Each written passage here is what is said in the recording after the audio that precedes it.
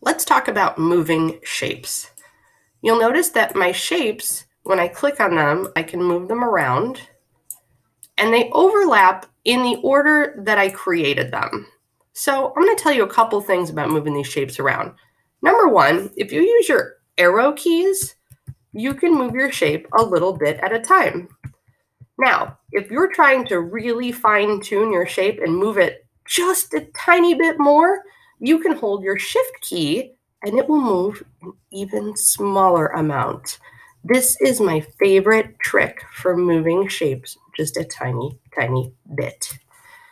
Now, if you're thinking, that's great, but how do I move this triangle to the front? I want to move it that way. I want to move my shape up. Well, click on the shape that you want to move.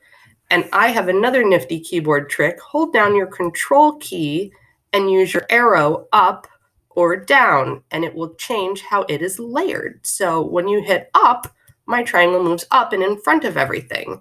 When I click on my heart will click up in front of everything. And when I click on my circle, I'll hit up, but I might have to hit it a couple of times to bring it all the way to the front. So if it doesn't work right away, try clicking your key a couple of times to get it to work. And then the last fun way to move your shapes is to rotate them. So you'll notice I have this little dot by my anchor points. If I click and I drag my tool, you can see that it rotates my shapes.